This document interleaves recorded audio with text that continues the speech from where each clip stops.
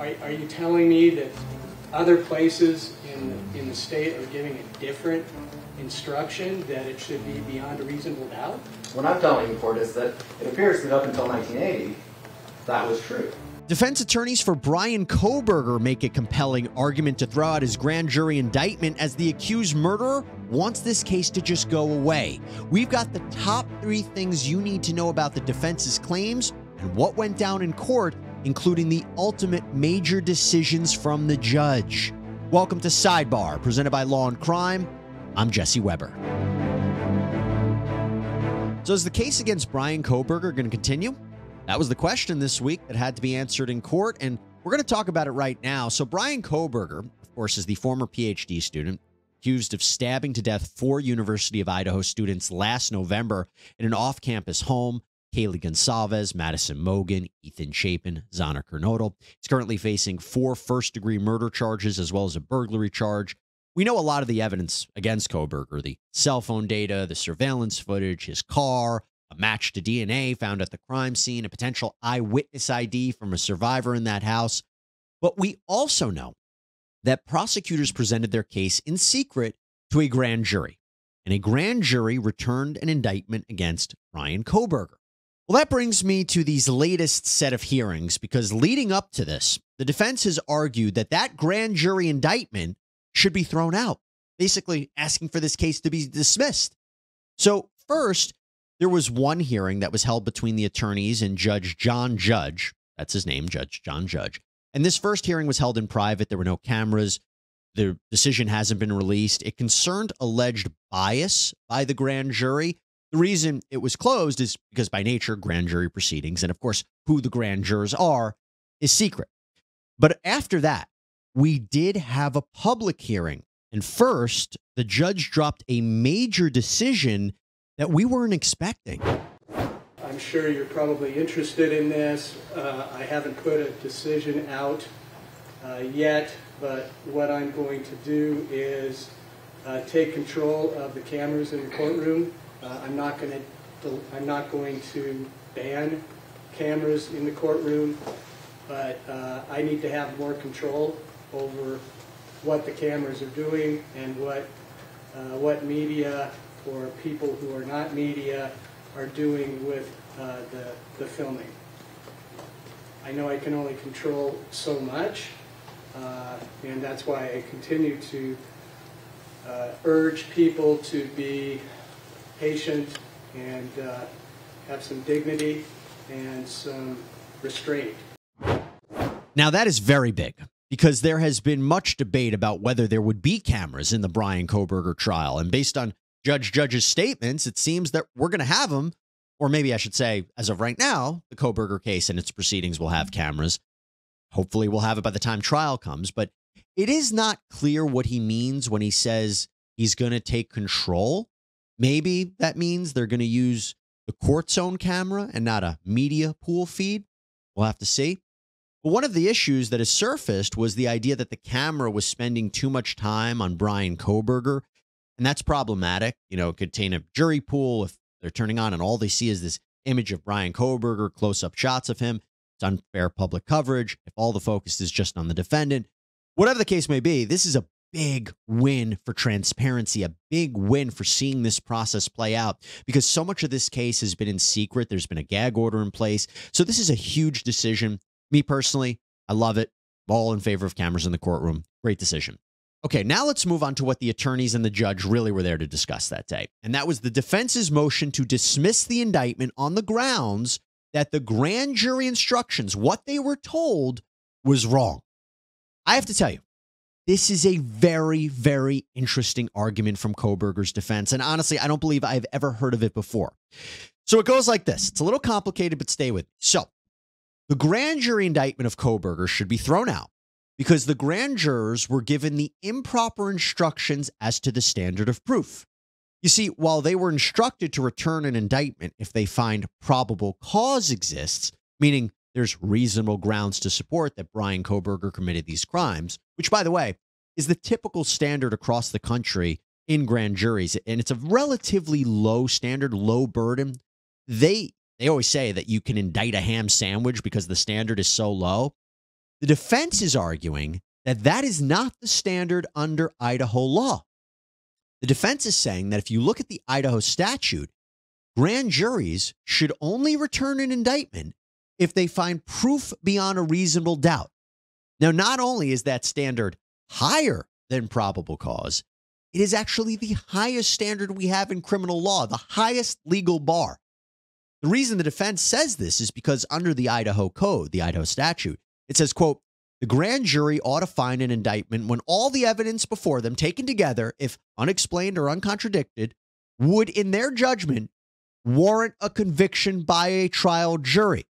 The defense says, well, if you are saying the evidence would mean a conviction at trial, then that is beyond a reasonable doubt. That's the standard at a criminal trial. They're saying it's equal. So since the grand jurors were instructed, as the defense says, on the wrong standard, they say the indictment has to be thrown out. In other words, the defense is saying maybe the grand jury would have come back with an indictment anyway, but you have to hold the prosecutors to their burden. They have to show more evidence. There's a higher standard. So here's the thing. They want the judge to either toss out the grand jury indictment, dismiss the case, or send the case to a preliminary hearing to decide if there's enough evidence to go forward with a trial against Kohberger. You see, if the case goes to a preliminary hearing and not a grand jury, then it's decided by a judge, not a grand jurors. And it's not secret like a grand jury. The defense can hear the prosecution's evidence. They can even present or challenge some of the state's evidence. By all accounts, now that we know that cameras would be in the courtroom, it would be televised. Now, obviously, prosecutors went with the grand jury against Kohberger because, in a way, it's easier. It's more streamlined to get an indictment that way than through a preliminary hearing.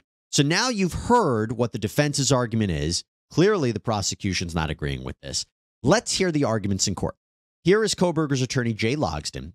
And first, he's explaining that the Idaho Code, the statute, means beyond a reasonable doubt, and how we're just discovering this issue today because it seems Idaho has consistently been using probable cause for grand juries, and that might be the wrong standard. And the first question a court has to ask is, what does that mean? And you start with the plain language, which we argue, what warrants a finding or a conviction by a trial jury is beyond a reasonable doubt. And it meant that back in 1887, when the territory took all of these statutes, almost entirely from the state of California, and it means it today. And then we also pointed out that the great state of California, when they had these on their books from back in the 50s, had already a case in 1962 where they said that it's clearly something more than probable cause, but they weren't too specific about exactly what it meant. And so I'm now put in a position of trying to explain why that occurred and why, in the year of our Lord 2023, we are suddenly finding out that that's not quite how things are supposed to be. Why did we forget that we passed all these laws?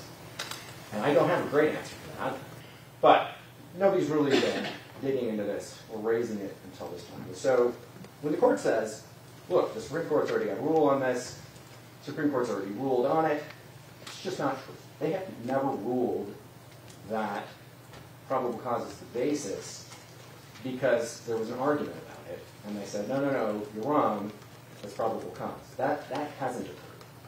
They ruled a lot of things, but that's not one of the ones. And then he says, well, if the grand jury was instructed as to the wrong standard, not only is their decision not accurate, not only is that indictment invalid, but he gives us a behind-the-curtains look at what the grand jurors may have been thinking. Yeah, he kind of says something here that he shouldn't, and he explains that if the grand jurors were given the higher standard, they may not have returned an indictment.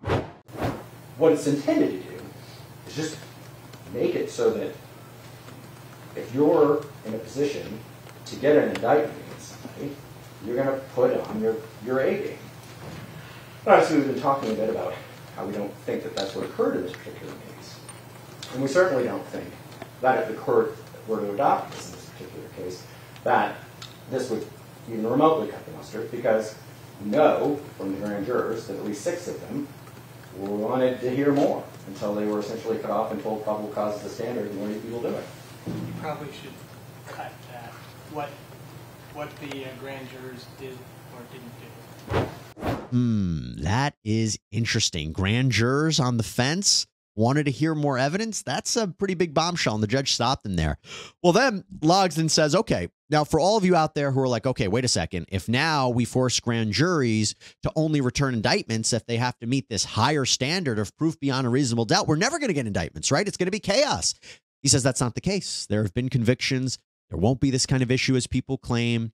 And then the prosecution, after the defense had the chance to make this argument, they had their chance to respond and basically said, look, this is the law of the land. Probable cause is the standard. It's constantly and consistently been upheld. So in Edmondson, the Supreme Court said, and I quote, "The purpose of the grand jury proceeding is to determine whether sufficient probable cause exists to bind the defendant over for trial. The determination of guilt or innocence is saved for a later day. As long as the grand jury has received legally sufficient evidence, which in and of itself supports the finding of probable cause, it is not for an appellate court to set aside the indictment." This court is bound by that holding. The Idaho Supreme Court applied that holding in two subsequent cases, Martinez and Jones, both cited in my brief. The Court of Appeals has applied that holding repeatedly. This court is also bound by its holdings. Basically saying there's no issue here. Well, now Judge had the opportunity to give his take. To just say, well, they were given the wrong instruction is not exactly the case. I mean, that is the standard that has been used in Idaho for years, maybe 100 years. I'm taking a fight about it. And you may have the opportunity to do that to the Supreme Court.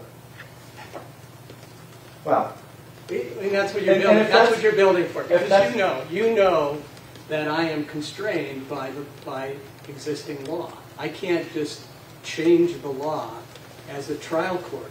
I appreciate the argument. I think it's really creative.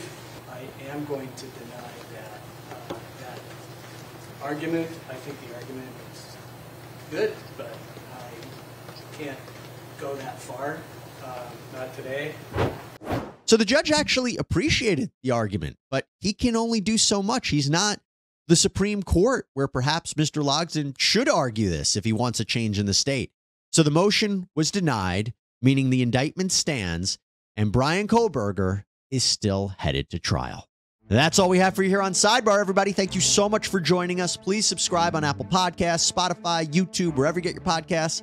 I'm Jesse Weber. Speak to you next time.